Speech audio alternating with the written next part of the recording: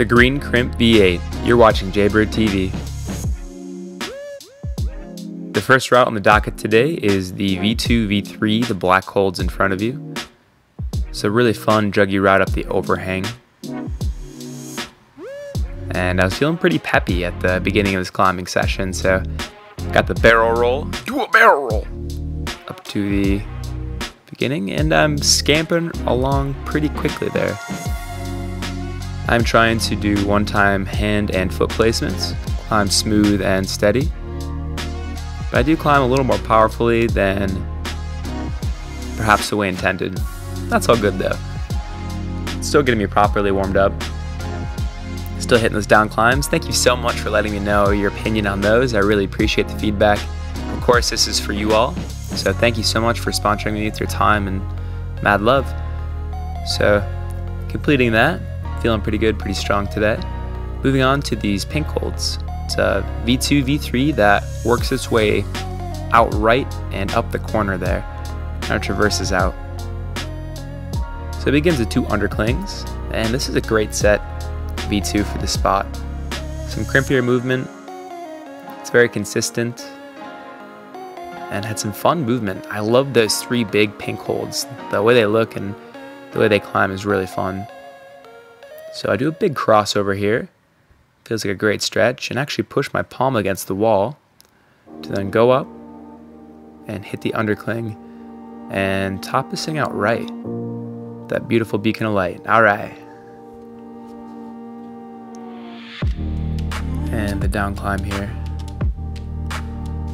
Now moving on to a V6, V7, got the dab in there. Now this is the day and night difference beta route.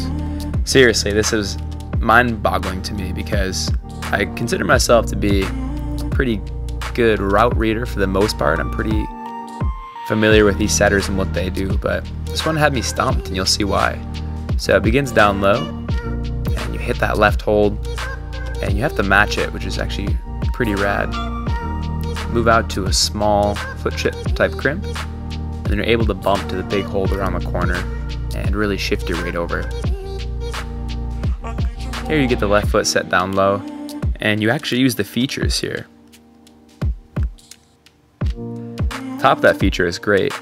The sides are good, but it's a lot of compression. So at first I try and reach up and use those top holds, and they are very slopey. It was very well set. You could not pull on them really, unless you were in the perfect position. So despite my best attempts there, I'm unable to get my right foot up. I was hoping to get it on that foot chip there, but I could not. So I look and assess. Give it another go from the start here.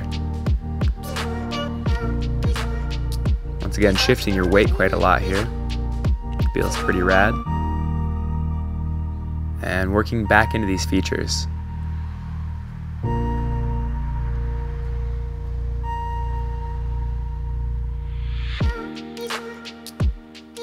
Still feeling pretty stumped here, not quite sure what to do, so I try the high right foot, thinking that that might allow me to move my weight up, but I cannot hold those. So I begin talking to Rob, who is one of the setters, and this is his creation. So he's giving me some helpful pointers and explaining what he does here, telling me he gets his right foot on the bottom hold and then gets his left up to the foot chip. So I try yet again my original beta, just trying to see if I can get it to work.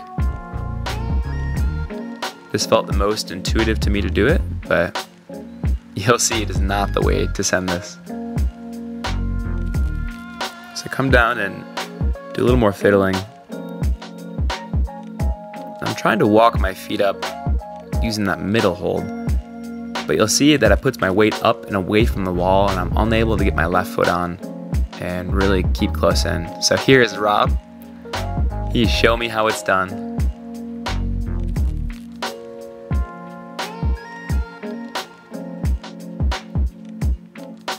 So his beginning beta is rather similar to mine, but you'll see the way that he masterfully performs the section which I'm very much struggling with. So he goes around the corner. Then after getting his foot up, you'll see him really compress with the two features here.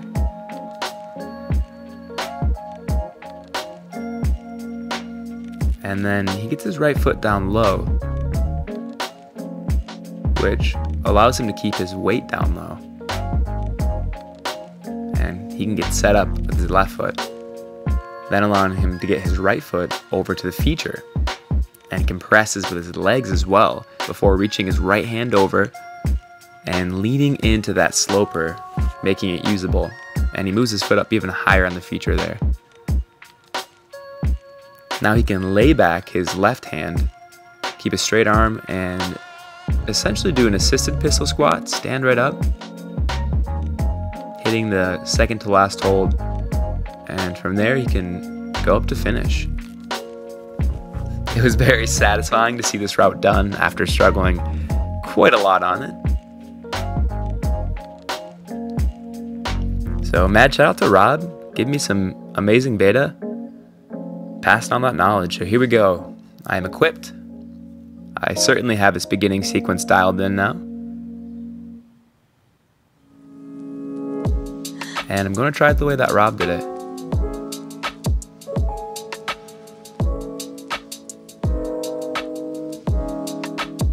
So I am able to pace my right foot and get my left up. And then I just get my foot up to the feature and do the exact same layback. This move felt awesome. You're really extending your body and really leaning right with a left hold, which is super cool. And from there, smear my left foot and stand up. And from there, I'm able to top it out. So pretty psyched, got this end.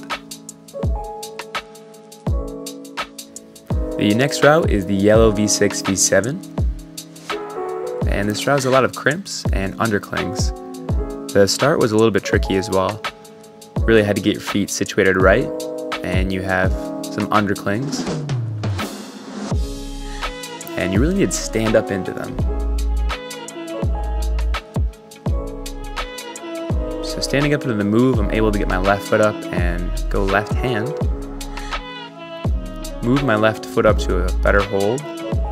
Switch and then go out to the big yellow hold, which is a double undercling.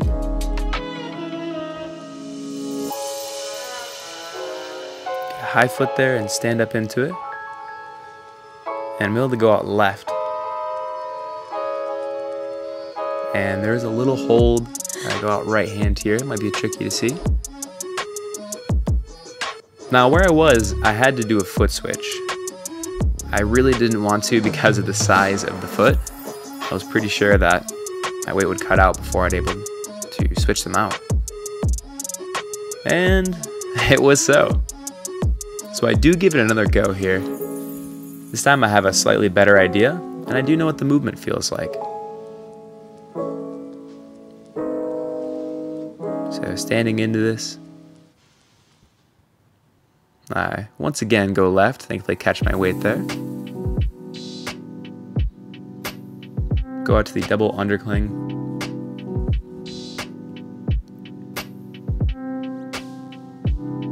And actually push mantle with my right hand and get a high right foot. Then going into the right undercling and then out. So set up in the position that I want to be, and that allows me to top it out. So cheers to that.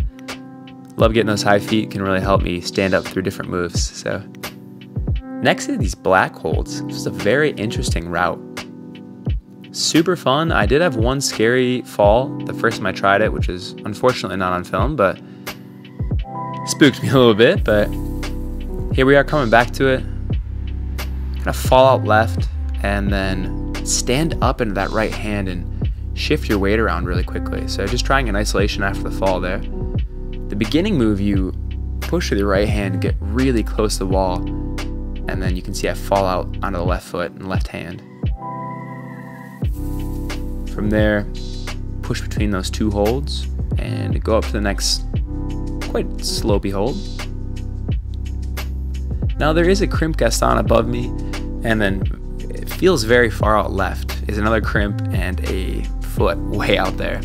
The foot looks amazing, but matching that sloper for a foot is pretty sketchy, and that is actually where I had the fall originally. So I bail and have an idea, getting my left foot really far out. So just feel what the move feels like from good holds. It does feel a bit like the splits, but hey, gotta get flexible sometimes. So starting it, falling out left, and going into the right hand. I'm excited to try out the stretchy beta here, the left foot way out there. Just managed to get my weight on it, and this is pretty spread out, so I had to push with my left hand and work that right foot up there. And still, even with the left foot, felt a bit insecure.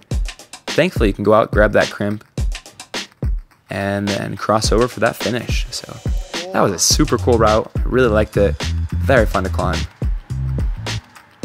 Next, we're looking at those orange holds. So this works out the similar features for the night and day difference beta V6.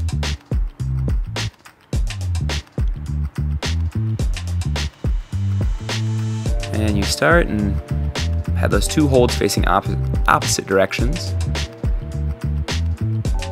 Bring your weight close into the wall. This is actually quite an interesting section here. So you need to get your left hand up for the first of those two orange holds and then do a layback like move. And then really, high feet help quite a bit here. If I go right and then match that. Pinch the bottom of that sloper. We got Calvin with the cameo. What's up, my dude? The best part about that sometimes is I actually don't know until I'm editing, and then voila, we got a homie on screen. So anyhow, just working through those last holds, boom, we got a top.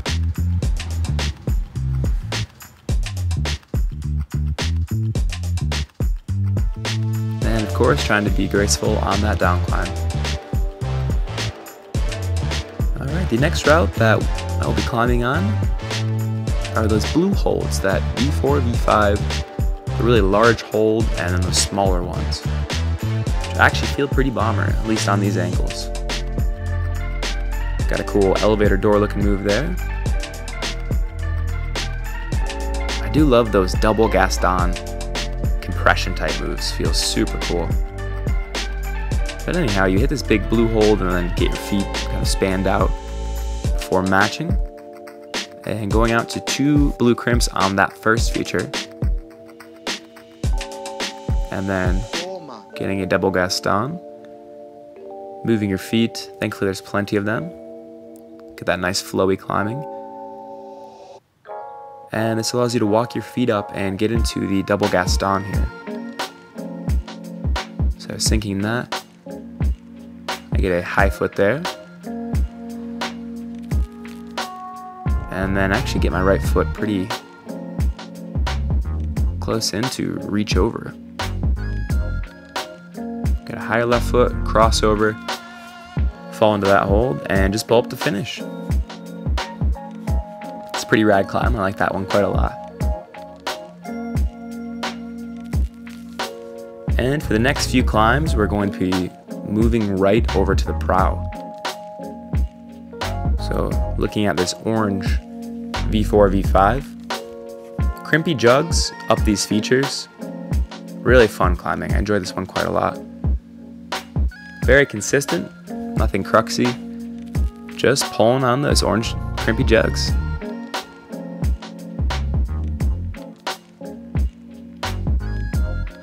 Do a nice hand foot match there and get a heel hook up.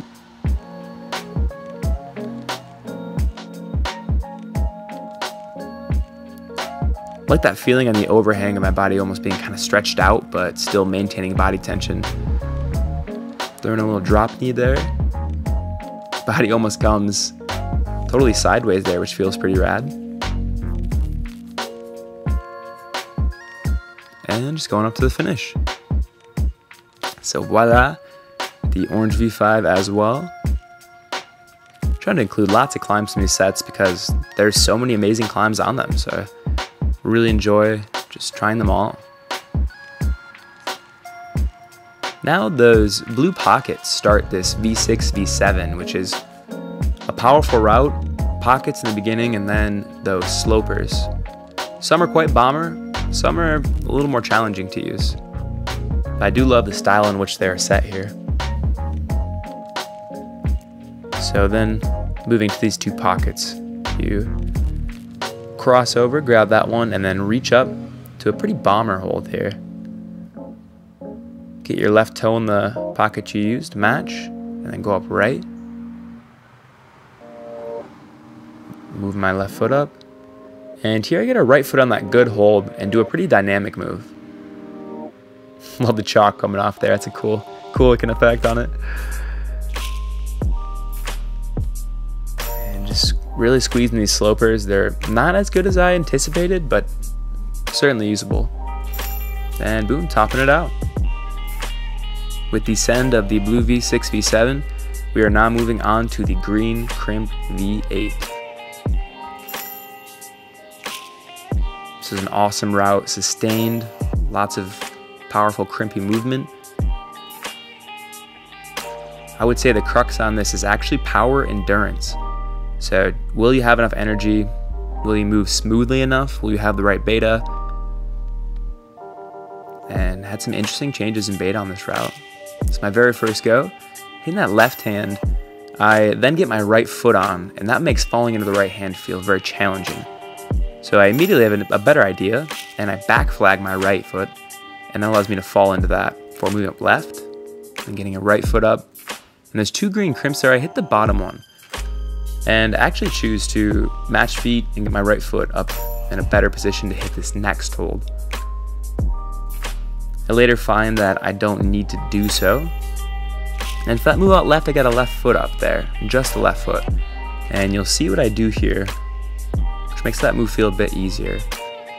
Takes a little bit of problem solving, but get that back flag in the beginning. Now this time I just go to the higher one, the second.